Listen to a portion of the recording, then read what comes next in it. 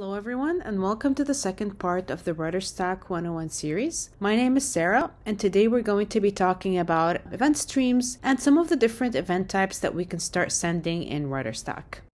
RudderStack supports three different types of pipelines: event stream, ETL, and reverse ETL. In this part, we will be focusing more on event streams, and event streams will allow us to collect our event data from web, mobile, and server-side applications, then route that data to a variety of different destinations, which can either be our sales and marketing analytics tools and our cloud data warehouse destinations. Now, in this part, we're going to be taking a look at how do we set up an event stream source, mainly using JavaScript.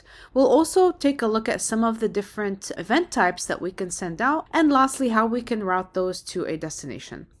To start with, let's head over to the RudderStack dashboard. As you see, I have a number of connections already set up. Now I'm going to go ahead and set up a new connection, but in order to set one up, I will need to first define what my source is going to be. I currently have a blog website that is really just a simple static site, and I'm looking to capture some user event data from the site to track things like what are the number of site visits, who visited my site, and also what are the main activities that were performed on my site. So I'll get started with this by creating a new source in RudderStack. And this is going to be a JavaScript source that I'm going to configure to connect to a destination. The destination here is going to be a webhook that will send the event data to review the received events that were captured from our site. So first thing we'll do, since we're starting out with a new site, is let's go ahead and create that new source. So I'll go ahead and select Add Source from here. And again, in this connection, I'm going to be choosing a JavaScript source. This will load the JavaScript SDK component to my site that will enable it to stream any captured website events directly into RudderStack. So here I'll have to provide a name for my source. At one point, we may end up with multiple different sources and multiple different destinations within our connection page. So it would be helpful if we choose a name that properly describes what the source will be doing, as well as the environment that it's being set up in. As an example, we may want to separate production or dev environment. So it would be very helpful if the name that we pick for the source will include that information, just so we can better keep track of all our connections once our list of connections starts growing. So for this source, I'm just going to be naming this My Tech Blog. Then I'll go ahead and click continue. Now the source has been created. You'll see here in the source page that you'll get a write key for your source. This write key is going to be a unique identifier that will be used when you want to later create a connection from the source to RudderStack. Now, in order for me to get the code snippet for the SDK, I'll have to click here on guide, which will take me to the setup guide. Now, this will be our go-to documentation for really anything JavaScript SDK related. From here, I'll go to the quick start guide, and you'll see here a step-by-step guide for how to load the JavaScript SDK to the site. So what I'll do now is I'll just copy over this code snippet. You'll see here there's an option for a minified and a non-minified code. I'll just copy this over and paste it into my editor. So now let's take a closer look at what this code snippet is doing. So this code will do a number of things. First, it's going to be loading the SDK, and it's also going to be initializing the list of events that I can start sending. So you'll see here in this array, this is going to be iterating over all the different event types that can be used to capture different event data from our site. You'll also see here in the bottom that you'll have to provide the write key for your source and the data plane URL for your RudderStack account. Make sure when plugging those in that they are enclosed within quotation marks, since that will be needed for it to work. You'll notice here that we are calling two different methods: the load call, which will load the SDK to the site, and also a page call. And this is what's going to be used later to capture events related to page views whenever a user visits a site. So let me actually plug in the write key and data plane URL now. So now I'll go back to my source, copy over this write key, and also do the same for the data plane URL, which I will be getting from my connections page. What I'll do right now is I have to insert this code snippet into the head element of my HTML code of my site. So let me head over here to the head element and paste this code over here. Now, once this is done, I should now be able to ingest some events to RudderStack. And here we're only calling one method, which is the page method. And this is going to be capturing page event data related to the page views and sending them to RudderStack. So I'll go ahead and save. Now let's head back to my source page. In order for me to verify that my events are successfully being captured, we can use this live events viewer. This is a great tool that you should definitely keep in your toolbox for debugging purposes or to simply view the content of the different events as they're being ingested within the source in real time. So this is my live events viewer, and this is where I'll start seeing the events come in as they are being captured from my site. Now, if I go back to the tech blog website, which I've installed the RudderStack JavaScript SDK to, I should be able to start generating the first page call events by doing a refresh on the site.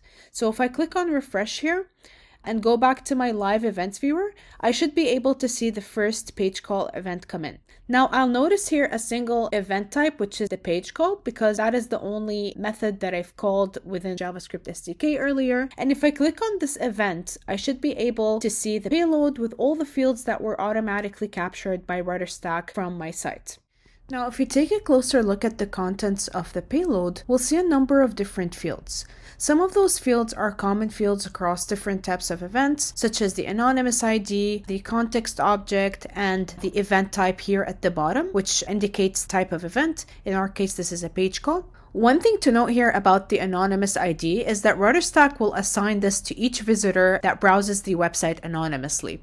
You'll also notice here in the properties field, it will include things like the referrer, the path, and the title. Those are things that RudderStack will capture automatically for page calls. And optionally, I can also pass any additional custom properties within this that will be helpful for describing my events. So in addition to the ones that RudderStack captures, I can also add my own events by basically just saying here, well, I want to provide the context of this page is a home page.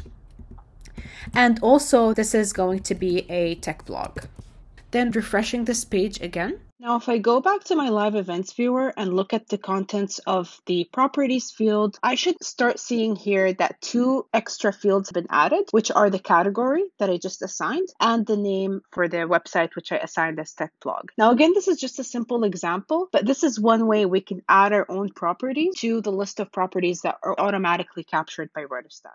So page calls are a really great way to get started and to get information around how many site visits we are getting. Those are usually included by default within the SDK code snippet that we insert into our website. However, sometimes that's not enough. We might need to get a bit more information.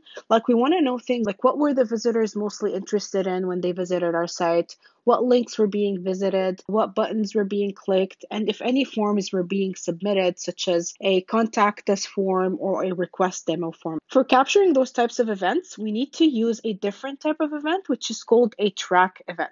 This usually helps site owners and marketing folks understand the journey that the visitor took that led to a favorable outcome, like a purchase being made or a sales lead being identified. So let's go back to my tech blog site. Let's say within the site, I want to track a few things like whenever a user clicks on this Learn More button, a track call can really be helpful in identifying those activities that the user is performing.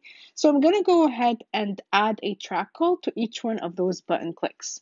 So basically here, I've added this track call, which is going to be fired up whenever a user clicks on the Learn More button. And you'll see here that the track method is very similar to the page method that we've added at the beginning, with the exception that the track call will actually need a name for the event that it will be tracking. In this case, I've assigned it a name, which is Learn More button click, which means that whenever a user clicks on this Learn More button, this is going to be fired off with the name of an event, which is the name that we passed over here.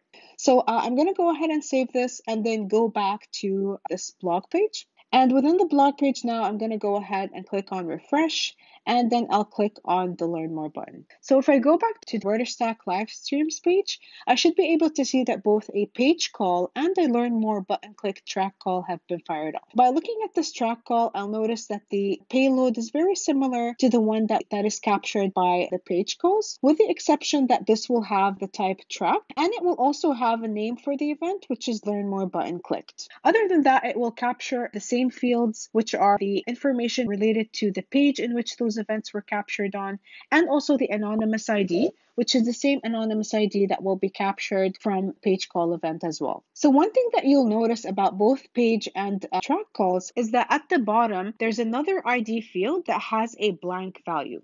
The difference between this field and the anonymous ID field is that the anonymous ID is going to be automatically assigned whenever a user browses a site anonymously without them being signed in, without them having submitted any forms to the site, which could indicate their identity or associate them with a user ID. So the user ID will actually remain blank until we use an identify call and pass a number of different traits, which will then associate the user ID with the anonymous ID and track any previous and subsequent events to this user ID.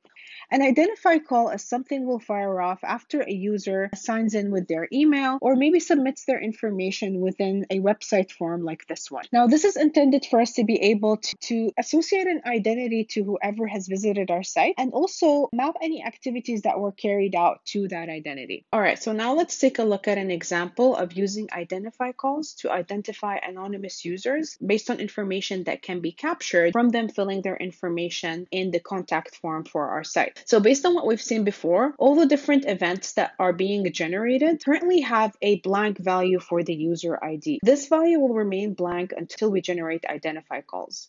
So right now in this example, we're going to be using the email as the user ID to provide an identity to each user based on the information that they're filling out through this form. Now, let's take a look at the code that we will be using for this. So here we are going to be capturing the email and the name as well as the message from this contact form. And we're going to be passing all of those different variables here as values to both an identify call and a track call. If we go to this documentation here, I can look at the syntax for this identify call. You'll see here that in the first parameter, we're always passing what the user ID will be, which is the value that's going to be given to user ID, which is currently blank. And I can also see that I can pass traits that will be used to further describe a user and provide more context to their identity. So that's exactly what I'm doing right now. I'm passing this email as a user ID, and I'm also passing a traits object via this call as well. So whenever a user clicks on this send message, this identify call is going to be fired off, and I'm also going to be firing off a track call with the event name form submitted to indicate the message that was also sent by this user. Okay, so let's go ahead and try an example of this. I'm going to be providing here in my name as an input. I'll also provide an example for an email. Let's say it's s@rudderstack.com. And then for the message, I can say, hello, I'd like to learn more about training. So I'll go ahead and send this message. And again, this should now trigger both an event call and an identify call. So now I should be able to see that both those events were fired off. So if we look at identify call right now, we should be able to see that the user ID has now been associated with this call. So we'll see all the same values, all the same fields that were captured as before, but now we actually have traits within the context object, and we also have a user ID. So now any subsequent calls, such as this event call, will also have this user ID because it's going to be mapping any events or actions that are being done on the site to this user ID as well. And now if I go ahead and generate some more page calls by refreshing the page, I should be able to see that those page calls will also have that user ID that was passed by running different identify calls. And so we've seen how to send different types of events from our source via JavaScript SDK to RudderStack, and also how to use the live events viewer to verify that those events are being captured from our site. So let's actually also try sending those events to a destination. So far, all we did really is that we've ingested those events to our source. And if I go look at events here, I should be able to see the total number of different events that were ingested via a specific time frame. Now I also need to be able to send those events to a specific destination. Currently, I do not have any destinations connected. I can either connect it to any one of my existing destinations. And again, each source might have multiple different destinations here. So I may choose to send those events directly to Google Analytics, and I may send them also to my cloud data warehouse, which could be a BigQuery instance as well. So for today, for simplicity's sake, I'm going to be sending those events to a webhook destination. So a webhook destination destination is really helpful to implement because I may want to send my event data to a destination that might not be available within the list of RudderStack integrations. The good news here is that if this destination supports webhooks, we can easily set it up as a webhook destination and start sending data to that webhook to trigger off then different actions based on it on the application side. So all I need to do here is provide a URL for my webhook. For testing purposes, I'm going to be using webhook.site, which is a really good site that enables us to test out and look at the payloads of our received events just to verify that this connection is working. So I have this already set up. I'm going to go ahead here and click on continue.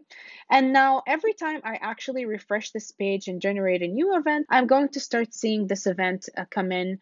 I have a new event that came in with the anonymous ID that was generated and the user ID that was associated with the user identity that was captured via the contact form. So with that, we've seen how do we set up a source using the JavaScript SDK. We also learned about the different types of events that we can send out and how to route those to a destination, and also how to verify that those events were received within our webhook destination. So that's really it for this episode. Thank you very much for watching. Stay tuned for the next one where we'll go through how do we set up a cloud data warehouse destination for our source data.